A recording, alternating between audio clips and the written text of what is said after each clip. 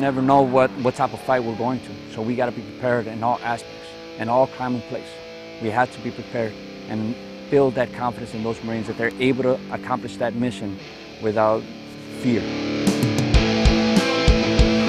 The ROK Marines, they do an excellent job in training everybody who goes there.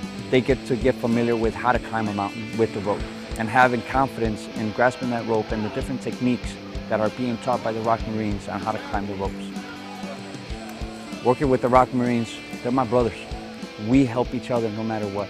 Every time we come out here, they always help us out, anything that we need. They're willing to help us train their way, and then we, in return, advise and help them as well. For us at Combat Logistics Regiment 3, we don't get this opportunity to do it. And this is one of the first times that we're able to do it, and those Marines took advantage of it. Our mindset is combat. It's Marine first, Rifleman second, MOS third at the moment. So right now we have to be ready to engage the enemy at moment's notice. If we get the call, I think we're going to be ready.